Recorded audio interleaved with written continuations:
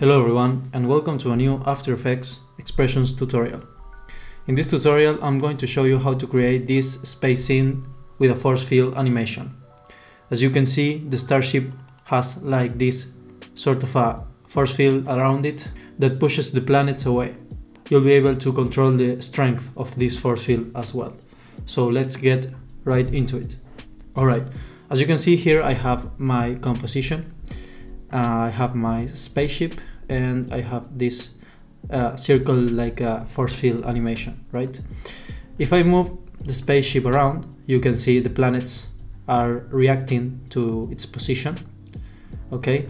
And I can also increase the strength of this force field. As you can see, like this, it's quite strong and the planets will move accordingly. Or also I can make it very weak and the planets will not move as much. We can animate this spaceship, of course, moving around the planets, and we will do that shortly. But first I want to explain you how to achieve this effect.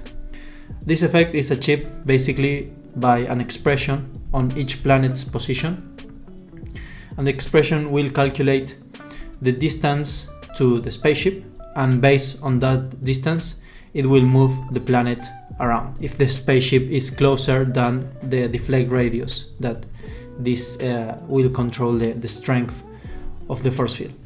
So let me show you the expression at work. I have this demo composition with just one planet and I'm going to show you how the expression works in detail. So as you can see, I have the planet with an expression on the position. This is the expression that controls how much the planet will move based on the position of the ship.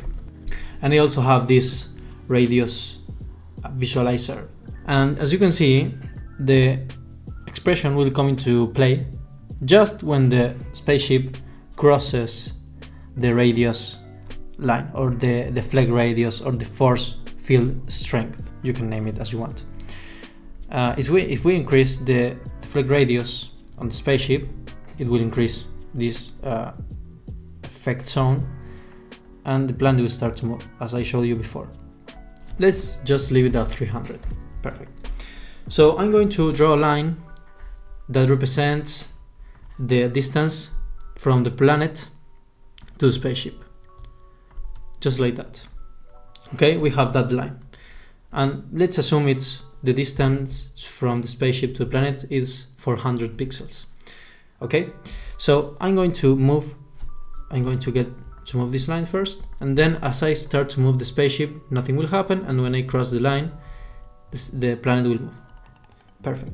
So now let's see what's happening to the distance. I'm going to put this on the planet's original position, the white point, and then I'm going to move the line, or the other end point of the line, to the ship itself, to the position of the ship.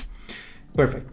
So now we can see, if you pay attention, we can see that the distance and the angle from the spaceship to the border of the radius is the same that the planet will move. Alright, let me draw another line to show you that. Let me just make some zoom. I'm going to draw a line following the same angle as the other one. I'm just doing this by eye, so it will not be very exact and precise, but this is just for you to get an idea. Let's change the color, and just like that. Alright, perfect. So I have this new line that will be the difference between the radius and the distance from the planet to the spaceship, and this difference is the amount that I'm going to add to the planet's position. So if I move this over here, we can see that the planet is moving this exact same distance. Again, this line is not very precise because I draw it by hand, but you get the idea from it. Okay, so let's try another example. All right, let's move it closer, but now on the top. So this will be the line that's from the planet to the spaceship, right there, and this will be the line that's from the spaceship to the planet. Now I'm going to keep the same angle, and now I'm going to move it again from the center of the original position to the center to the planet. You can see again, this is not very exact, again this is drawn by hand, but you get the idea of what's happening here. So now that we know how the expression works, let's put it on our animation. You can download this entire file from the description of the video for $1. This will help me to keep making tutorials and it will support me, so I really thank you if you do that. If you don't, or you cannot do that, you can follow along just with your own design or your own shape layers. No, not a problem with that. You can just copy and paste the code from the description as well, so you can do it for free, no problem with that. So now I have this main static composition that nothing will happen, the planets won't move, nothing will happen, and the first thing that I want to do is to add the radius control to the spaceship itself. So I'm going to select the spaceship, and you have to make sure that the spaceship layer is named spaceship on high caps, so otherwise the expression won't work, or you can modify the expression to work with a different layer name. Okay, and then I'm going to I'm going to apply an expression control and slider control. This will help me to increase or decrease the force field radius. I'm going to call it deflect radius, just like that, and just leave it at 0 for now. Perfect.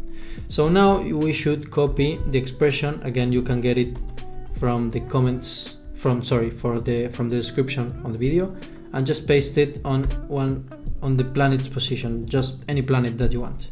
Open the position, hitting P on the keyboard, alt click on the stopwatch and paste the expression. Now if we move spaceship near the planet, nothing will happen because the radius it's set at 0. So let's set it at 100 and we can see that the planet will move around. All right, now we have to paste the same expression on all the planets. We're not going to do that manually because we will be wasting a lot of time. I can just come to the planet with the expression, hit on P, and then right click on the position, copy expression only, and paste it on all the planets. So now if we move the spaceship near the planets, all the planets will move around it. Well, let's increase the radius to 300. All right, perfect. And as you can see, the planets will move around. Let's create an animation real quick. Let's start on the side. Let's put a keyframe on spaceship position. Let's move to around 1 second. I'm going to have this spaceship move in a curved path, so just modifying these Bezier handles. Let's move it another second, move it around here, and let's make it go away of the composition, just like that. As you can see, this one is not turning into a curve for some reason, so I'm going to select the pen tool and turn it into a Bezier. There we go, just like that. Right, so we can see now that we have our position animation. For some reason I have the motion blur activated. Let me just deactivate that. There we go. Now the spaceship will move around the planets, and the planets will move around the spaceship as well. We can see that the spaceship is not rotating, which is very weird. It's not pretty realistic. So let's add the rotation. Instead of keyframing the rotation, that would be too much of a hassle. Let's do another trick.